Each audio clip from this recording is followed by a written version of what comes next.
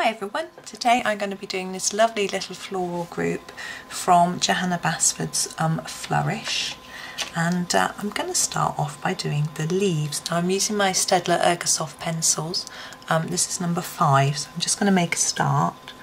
I like the Ergosoft for these smaller designs, quite a hard pencil, you can get into the little details a little bit more easily.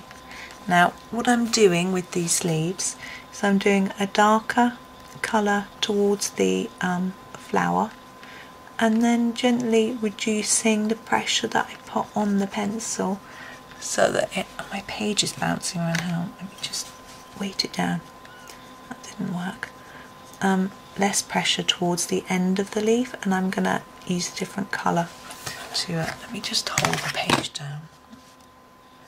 That's better. This is going to be really annoying you, bouncing around and going in and out of focus. So there we go, you can see what I'm doing hopefully, that there's more pressure here towards the flower and then less as I gently go down towards the end.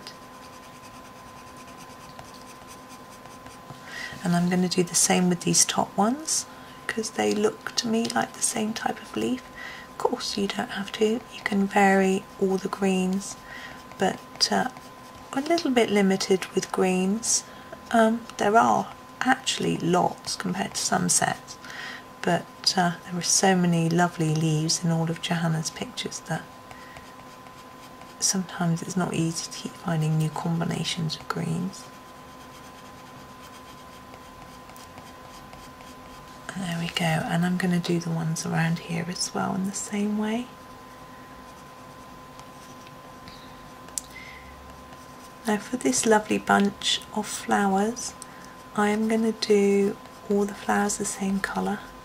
You could do them all different colours, but to me they look like they're all the same variety of flower and therefore the same, and I think it brings the picture together a little bit more if they're all the same colour. But you may like to have some variety in your picture. So number 57 I'm going to use to finish off these leaves. Let me hold the page down again. So I'm going to blend it all over and then bring it heavily towards the tip.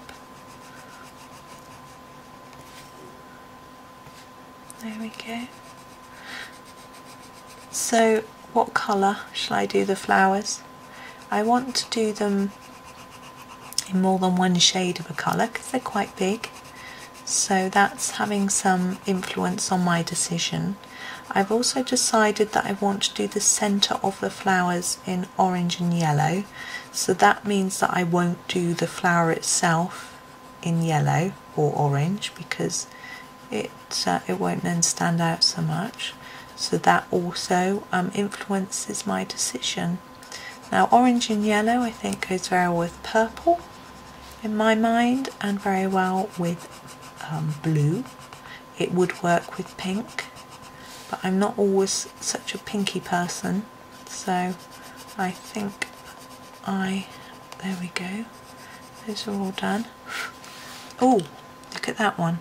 I think that one will be the same. So I'm going to go back in with my number 5. Sorry, I'm covering that up so you can't see it. So I am so sorry, I'm going to do them blue. I don't know if I said that or whether I've just changed my mind since I last spoke. And then number 57 to finish off this one.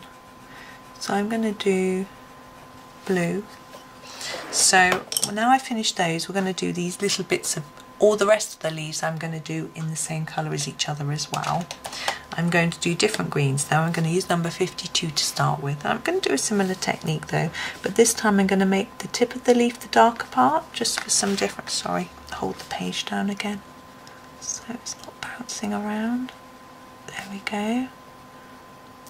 And the tip there. And the tip there. And you see what I'm doing, as I did with the others, is applying more pencil to the tip and then just reducing that pressure to make the lower part of the leaf lighter in colour. And I'm going to do these two the same as well. You could do them different, but there we go. Maybe I'm a bit lazy, I don't know, I just do them the same. So that's that. And then for the lighter colour, for these I'm going to use the number 50. And I'm going to go again right over the top of what was coloured already. That blend line is a bit messy, there we go. And just try and mix that colour all together. I'm pressing quite hard as well.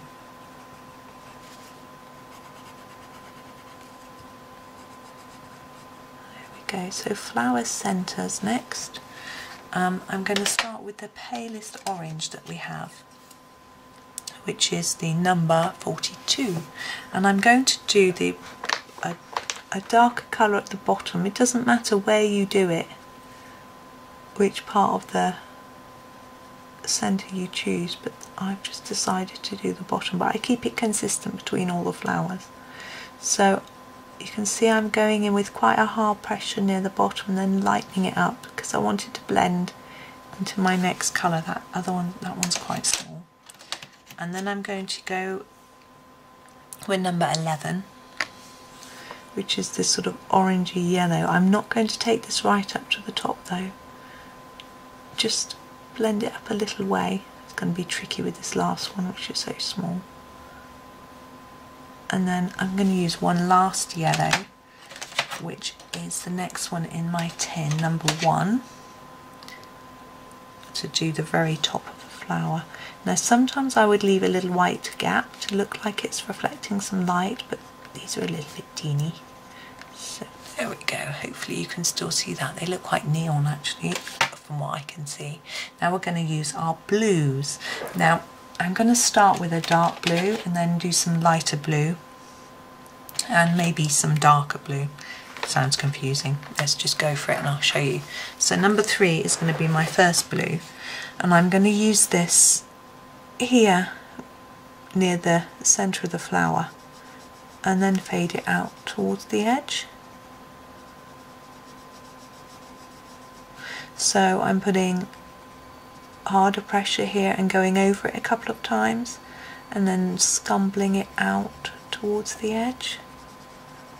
And I want to try and make sure there's no harsh line in here, in the same way as we did with the leaves. Now it's a little bit easier with the leaves to hide it.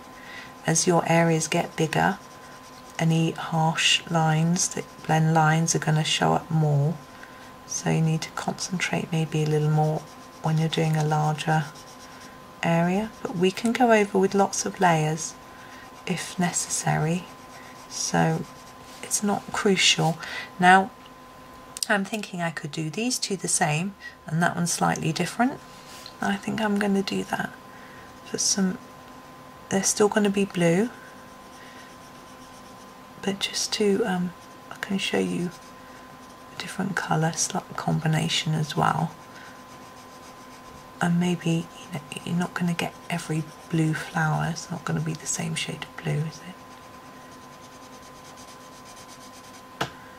It's a bit messy at the moment. I'm not going to worry. We're going to go in with our next shade of blue.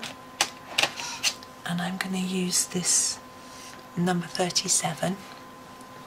And like we did with the leaves, I'm going to go right over the top of what we've done already. But using the same technique, lighten up towards the edge, but I want to make sure that all the white gets covered over.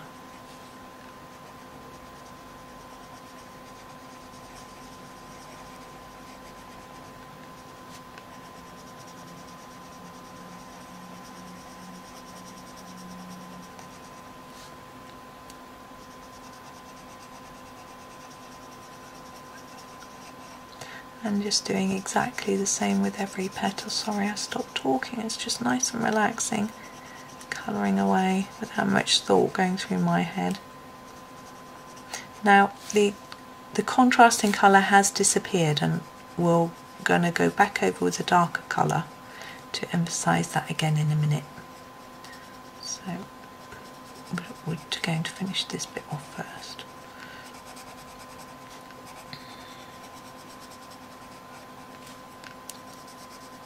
So I'm still doing a harder pressure towards the centre of the flower, and lighter towards the edge, but it isn't necessarily showing up too much. So we're going to go back with the number 3 and go back into the centres and put down some harder colour again, and also make sure it all blends in nicely.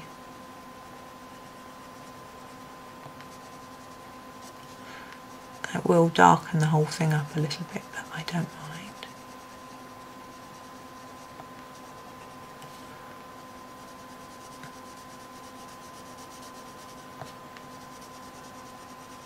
As you can see here, we've got quite a few lines, and hopefully I'm going to be able to make those disappear. Blending this all in together, there we go.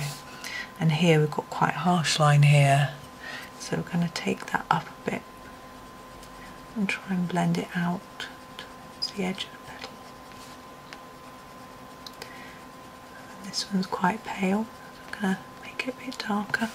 I need to hold the page again, sorry, it's wibbling about, isn't it?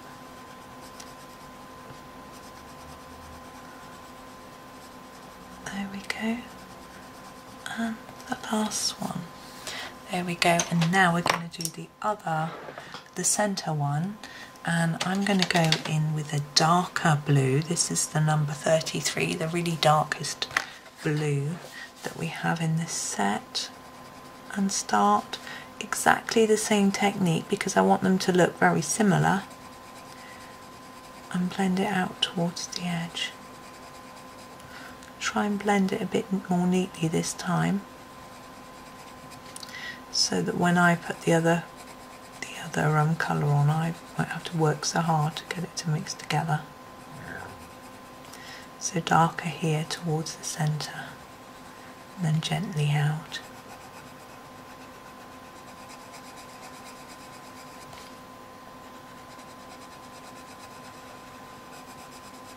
Now you could just leave it this colour without adding another one. It's quite a nice contrasting blue to the other one that's there. But I'm going to add a second layer, possibly a third, just to make it look a bit neater. My lead's wobbling in this pencil. I don't know if it wants to break. It doesn't usually happen with the Ergosoft. The ends might snap if you sharpen them too much, which I always do, but they don't tend to break. So then my next blue colour is going to be this light blue, the number 30. Just clear myself a bit of space for my elbow. So again, start in the centre.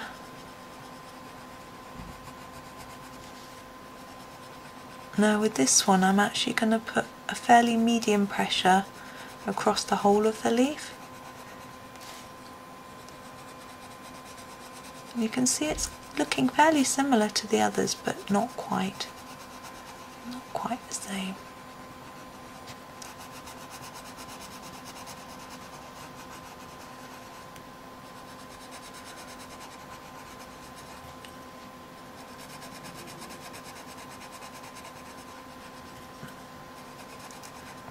And I'm going to go back into the middle again with the number 33, that dark colour that we started with.